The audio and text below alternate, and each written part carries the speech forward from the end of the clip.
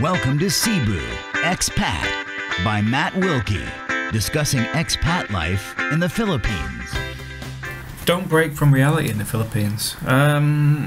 This is an interesting one because somebody started a topic on one of the Facebook groups about what is it about other expats. I think they were actually trying to understand why there's so many things wrong with other expats.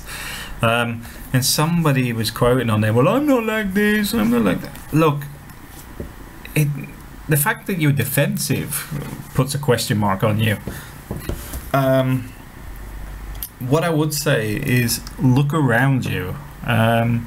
If you can't see that you're surrounded with 90-95% of the crap from the West that are your expat community, then you're missing something. Because there's a lot of people with mental health issues, there's a lot of people that are violent, drunks, drug users, child abusers, rapists, murderers. They're there, and in large numbers. Just because they don't mention it to you up front doesn't mean that they're not of a questionable past, should we say. I mean, I know a lot of guys go there for a new life and etc. And I have no issue with that as long as they don't go into their old bad ways. Because at the end of the day, if you are known as the town drunk or something, you will never change that stigma in your own town. So going to another town and being teetotal and becoming a newborn Christian, I'm cool with that, because you're not bothering anybody. But if you're a child abuser and escape the West because you're just out of prison for your third offense or something, and you don't want to go to jail again and think, I know, I'll go to the Philippines because it's off the radar. Firstly, it's not. I know how things get moved around, things get flagged up before you even arrive. Secondly, when you get caught, I do wish they would stop sending people back to their own countries. I would prefer them to keep them in the Philippines and let them know what a real prison feels like.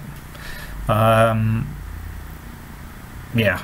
but don't get hung up because people say that a lot of expats are bad people. They are. The fact is, I talk about it, but I'm not a bad person. I'm in a community that's often full of bad people, but it doesn't mean I have to be one of them. But at least I recognize the fact they exist. Which is why I always say try to be better than everybody else. A lot of the time the standard is so low it's not hard. the other side of that being that you're trying to improve how we're seen overseas. I go to Spain. It's funny, Benidorm's just up the road from me, and I've got friends that go there to look at the British tourists. Now bear in mind, these people are British, they just live in a nicer part, but it's like going through a safari park to them. They take their people visiting them to go and look at the tourists and the state they get in, with their unlimited alcohol, etc, etc. They go and watch them.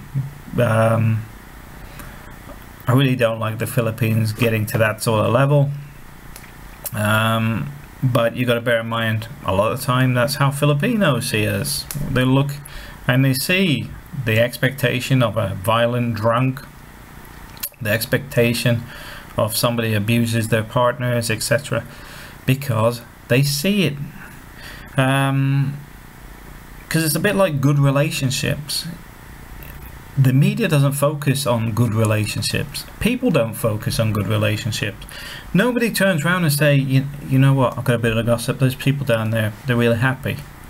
They want to know, oh, they were arguing last night, their husband come in late, blah blah blah. That's what they're looking for. And that's why I say, be realistic. You know, this stuff goes on all the time. I don't agree with it, but at the same time, I'm aware I can't change it. You know, I can change the way I am. I'll try to do the complete opposite of the way a lot of people act and think.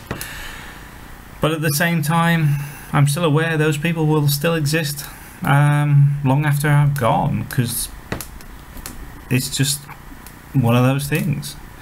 But don't sit there in a bubble assuming everybody's great around you, because let's be honest, you don't know them.